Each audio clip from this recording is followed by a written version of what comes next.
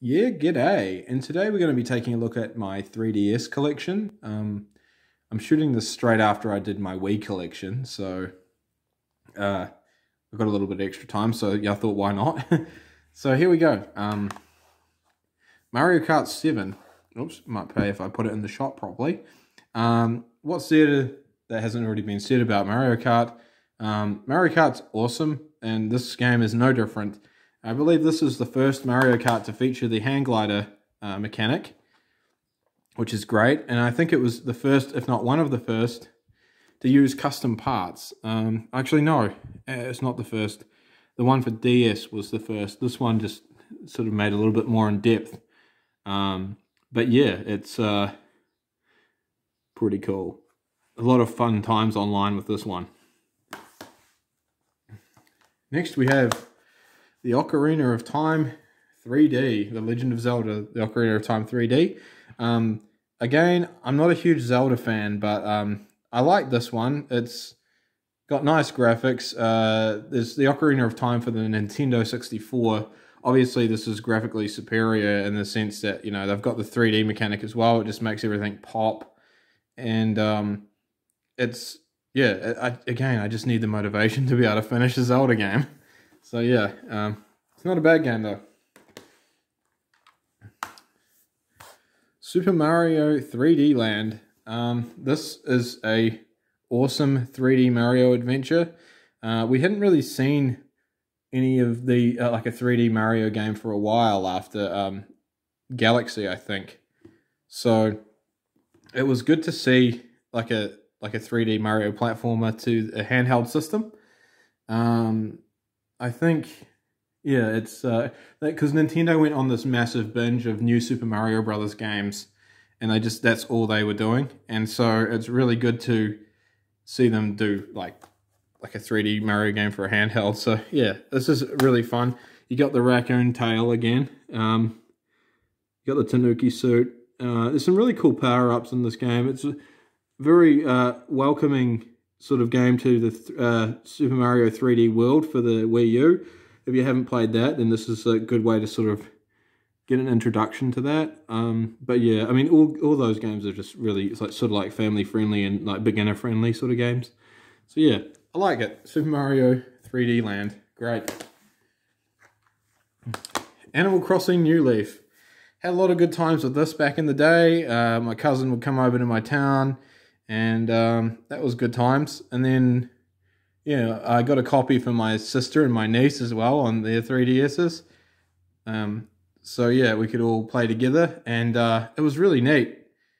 Had a lot of good times, and yeah, it's sort of if you're not familiar with the Animal Crossing series, the time in the game is the same time as real life, or the time that you've got on your 3DS, which is usually the time in real life, you know. So, yeah, it's really awesome. So if it's like 8 p.m. at night in real life, it'll be 8 p.m. at night in the game, and all the shops will be closed, and you can't buy anything. But yeah, you gotta wait till the next morning and stuff. And if you haven't played for a few days, then the villagers kind of start to miss you and stuff. And if you haven't played for like a few months, then your little house starts to look really crappy, and you've got like roaches running around, and your plants die, and all this horrible stuff. But it's really fun. I highly recommend Animal Crossing if you've never heard of it, and you know you're thinking about picking up a 3DS or even an original Nintendo DS. Has Animal Crossing, and it's just hours of fun. Like you never know what you might miss if you don't pick up the game and play. So very cool. Pokemon Y. Got Pokemon X in here somewhere too. I'm not I'm not a massive Pokemon freak, but I have dabbled in it in the day. Like some people are just way like real hardcore, and I respect them and everything, but I don't have time to invest in stuff like that. I just kind of want to quickly jump in and play and then jump off, you know.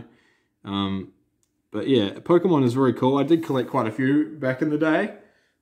And yeah, had a few good times battling friends and stuff. Usually got my ass kicked, but yeah, it was pretty good times. Oops, bump the camera. So yeah, this is Epic Mickey Power of Illusion. This is a very underrated game. If you've played any of the Mickey Mouse Castle of Illusion or Mickey Mouse Land of Illusion for the Sega Master System, those are really fun platform games. And so is this. Obviously, this uses the touchscreen mechanic that's on the DS, the 3DS. But it is a illusion game nonetheless.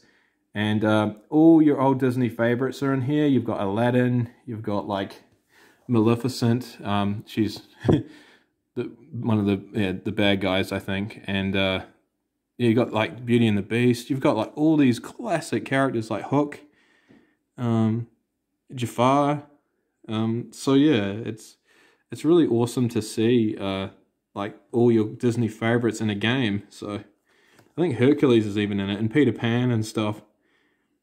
Yeah, so yeah, it's quite cool. I haven't finished it yet, I don't think, but it's a wonderful game. I love it. So Mario Party Island Tour. This game is pretty sweet. You've got you can use one cartridge, and you can have 3 other friends join in and play with you just off the one cart, and it's a heck of a blast. I think if everyone has a cart each, then I think you get more stuff. But I think the main no, it looks like you get everything if you're just playing off the one cartridge, which is cool. Yeah, 1 card, 4 players. So yeah, that's really neat. So if you've only got one, you only need to buy 1 copy, and everyone can join in and have a fun time. Yeah, it's really awesome. So for those that aren't familiar with Mario Party, basically it's like a board game, and you when everyone's had a turn, it goes to a mini game, and whoever wins the mini game gets like a massive payout. And yeah, it's really cool. Sometimes you get a star if you win the mini game, and you got to collect as many stars as you possibly can to win the game. So, well, actually, yeah, I think maybe the stars are on the board. I can't remember. Depending on... Yeah, sorry, I'm really clueless. I haven't played these for a while. But the mini games are fun. That's all I can definitely confirm. And yeah, depending on what Mario Party you have, I guess. Yeah, you win a star. That's right. You only win coins when you do mini games. So I was right about that. Sorry. Yeah, Mario Party Island Tour, awesome game. Kid Icarus Uprising. This game is really cool too. This is it looks brilliant in 3D. It's got a really fun multiplayer mode, and you could play online. I'm surprised they haven't released a Kid Icarus for the Switch, and I don't think we ever will. This is from the same team that brought you Super Smash Bros. So there's even a Super Smash Brothers reference in this game. Like, it's got really quirky humor. The cutscenes are hilarious in a lot of ways. Like, Pit's just this bumbling idiot. The main character is Pit, and he's just this bumbling idiot, and it's kind of funny. Like, everything's done kind of like an anime style, and I'm not a huge fan of anime, but I absolutely love this game. I'm pretty sure I did finish it. Yeah, I think I did. Yeah, it's a hell of a fun game. It came with these AR cards where you can have, depending on their stats, you can have them. Oh, I haven't opened these ones, but I do have opened ones. Dang it. Give me that. Yeah. Right, these are them here. So you put them flat on the table, and you get your 3DS, and you like use the camera to look through it, and like Pit will jump up out of the card, and he'll be floating on your table, and it's just so cool. You can have like Lady Palutena and stuff, Goddess Palutena, and she will like, you can have them both sort of like fight against each other or whatever. It's really a cool idea. I'm surprised I didn't do that with Pokemon. I reckon that would have gone off, man. That would have been awesome. Kid Icarus, yeah. It's kind of like a different game. You don't really walk around as Kid Icarus as such. You kind of like one of those automatic scrolling flying games sort of thing, but 3D. It's going like that way. And yeah, you just got to use your stylus to move the cursor around where you're aiming, but you use the stick on the... You have to. It's really punishing for a left-hander. I'm a left-hander, so it's kind of hard for me. But you could get this attachment, this freaking thing here, so you could use you could use the like stick on the right and use this as the stylus. But I've got an XL, so this is useless to me now. Absolutely useless. But it's very it's quite cool. Like, I just had to try and train myself to do it right-handed, and it was very punishing, but I got there. And yeah, it's quite a lot of fun. So you just use the stick to control pit, and you use the stylus to aim where you shoot, and you use the shoulder button to fire. So, and then there's like when it does the flying segment, that's over with. You usually you're on foot and you walk around a little bit, but it's not mainly walking around. It's like, yeah. And then after you've done the walking around, you end up fighting a boss, and it goes from those 3 modes. It's a hell of a good game. Sonic Generations. So this is a kind of a weird game. Obviously, the whole point was to combine modern Sonic with classic Sonic. I like it. I like the original one for the PS3 and Xbox and Xbox 360, I think it was. And PC. I've got it on PC as well. It's a totally different game. This is like all kind of mainly 2D based, and you'd think I'd like that, but because I love 2D Sonic. But I don't know. I actually really, like, you don't faint, guys. I actually really do like the 3D Sonic levels in Sonic Generations. It's actually cool, and they did a really good job of it.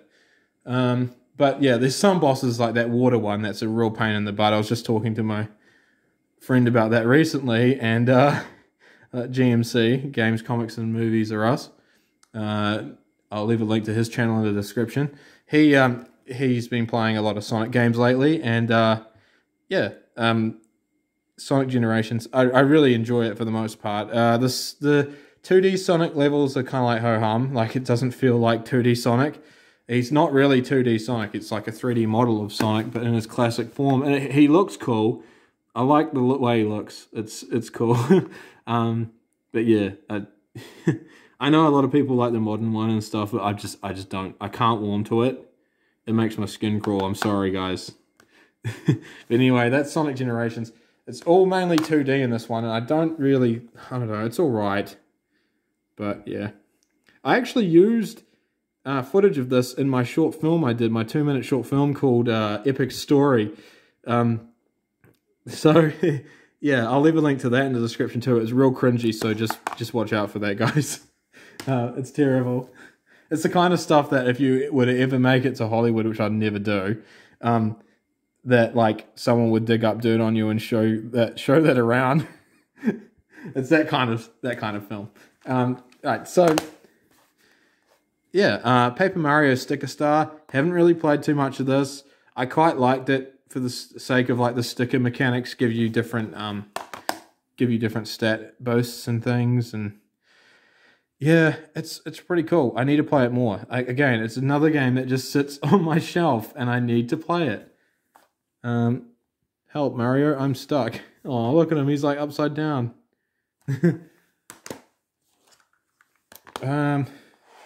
New Yoshi's Island or New Yoshi's Island. Yeah, I gotta say this one, as adorable as this little character is, I don't think it's a very good game, guys. It's kind of trying to do too much and not sort of embrace the simplicity of the original Yoshi's Island for the Super Nintendo. It's got these sort of horrible sort of mechanics where you use the gyroid thing in the 3DS, like you tap it sideways to move, and I don't know, it really breaks up the gameplay. It slows it down, and it's not fun. It's just not fun. It's a shame because yeah, like Yoshi turns into like a helicopter and stuff, and like that sounds cool, or a submarine. It sounds cool, but it just isn't. Like, it just doesn't work. Sadly. Because I wanted to like this game. But yeah, I just can't. Luigi's Mansion 2. Now, I was really looking forward to this. It's not a bad game, I will add. But just the overall design of the ghosts in it, they just look like really quirky, sort of Disney-esque 3D animation Disney sort of characters. And well, that might be right up your alley, but to me, I really like the creepiness of the first one. I think it just looks great. This character here is adorable though, the little dog. So yeah, Polterpup I think it's called. Yeah, it's been a while since I've played this. I don't know if I've even finished Luigi's Mansion 2. It's quite difficult.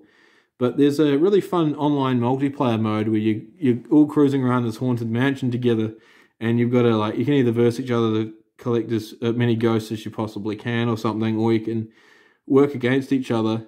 I think it's mainly team based actually. Yeah, you just hunt ghosts together, and that's right. Yeah, you all work together, but like you'll go in separate rooms to try and find as many ghosts as you possibly can, and sometimes this crazy stuff happens, like you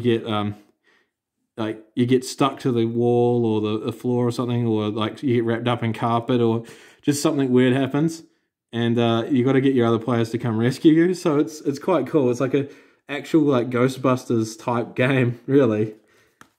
So yeah, it's fun, and like it's probably why I give it a thumbs up, because of the online mechanic. And I'm not really a fan of online games, but yeah, it's actually quite cool. For a Luigi's Mansion game, though, I've got to say I really like the first one, even after I've played Luigi's Mansion 3. So, Fire Emblem Awakening. This was really my only Fire Emblem game that I really, it was the first Fire Emblem game that I got my teeth into, and I love it to this day. It's fantastic. I'm just going to turn the light on, guys. It's getting a bit dark in here. Hopefully that is a bit better. Yeah, so, yeah, Fire Emblem Awakening. I've even got a Lucina action figure that she's got like a stand and stuff. Pretty cool. But yeah, this was quite good, this game. For those that aren't familiar with Fire Emblem, it's like a turn-based strategy game where you've got like, you know, an army against like other armies and stuff, and you pick what moves you want to do, and you can train your other characters up. So if you want someone to stop being I mean, they've all got their preferred sort of positions. Like one wants to be like a lancer or something, but you're like, oh no, I want to train you up to be an archer. So you just give them a whole lot of experience with a bow, or just you back that weak character up with stronger characters, and then they get the experience points, and yeah, you basically just strengthen them. And then you can train them up in any sort of thing you want. So it's quite awesome. I think, yeah, there's even characters like breeding and stuff, so you can actually, like, depending on what character you get with or whatever, I'm pretty sure, I can't remember, I'm pretty sure I finished this game, but I can't remember too much about it. Again, I've just played too many games. They all kind of merge into one. But yeah, you can breed pretty much like the ultimate army. You can have different modes where there's like a mode where you play, and like if your character dies, it doesn't come back. Well, not your character, but like, you know, one of the characters you meet in the story. Like once they're dead, that's it. Now that's some hard ass mode right there. But yeah, I haven't had the balls to play it on that yet, but I started doing it on the Switch recently, with Fire Emblem Three Houses. So Fire Emblem Three Houses is cool too, but I'll get to that in my Nintendo Switch collection. So we have Kirby Triple Deluxe. I originally bought this game for my niece, and I was like, it actually looks really sweet. I want getting my own copy. So I got my own copy of it, and it plays like Kirby's Adventure Wii, but just a whole lot more comfortable on the 3DS, and it looks brilliant, and it's actually a lot more challenging. So yeah, if you want kind of more challenging sort of Kirby adventure, I highly recommend this. This is kind of more for slightly experienced players, and yeah, it looks like you can play local play 2 to 4 players. Never done that before. Oh, it looks like maybe you can just do the mini game, like the fighting Kirby Fighters and DDD Drum Dash. I can't remember how to play that one, but yeah. So yeah, it's really awesome, fun game. If you've played Kirby before, you know what to expect.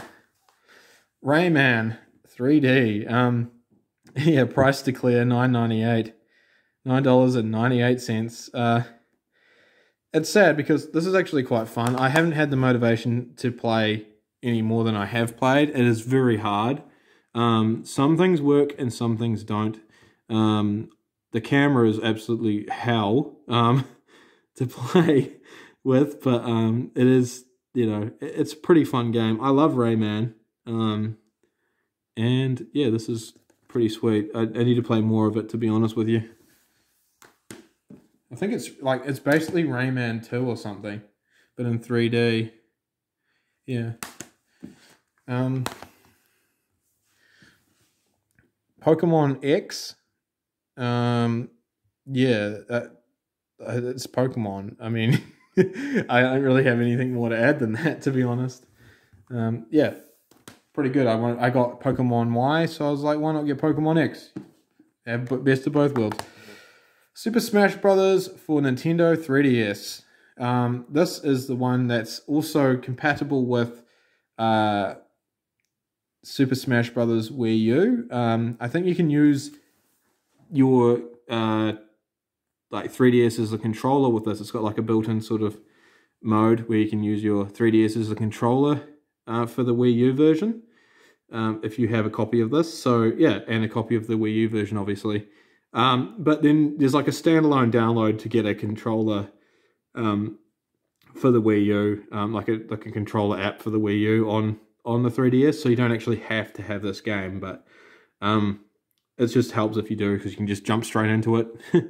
So yeah, the graphics is slightly, obviously a lot more simplified for a handheld. But like I was saying in my Wii, like a look at my Wii games, was that I quite like the black outline around the characters. I think that looks really cool. It looks sort of like comic book-esque, and I like that look. So yeah, it just works really well. Very fun game of Smash. And last but not least, we have New Super Mario Brothers 2 for the 3DS. Now this, like I said in my my Wii collection, I said they went on a new Super Mario Brothers rampage and just like spat a whole bunch of New Super Mario Bros. Games out. Now, I like New Super Mario Brothers. This is probably a really good one to start with if you're not familiar with New Super Mario Brothers games. That and the one for DS, just New Super Mario Brothers DS. That one's really good too. So, yeah.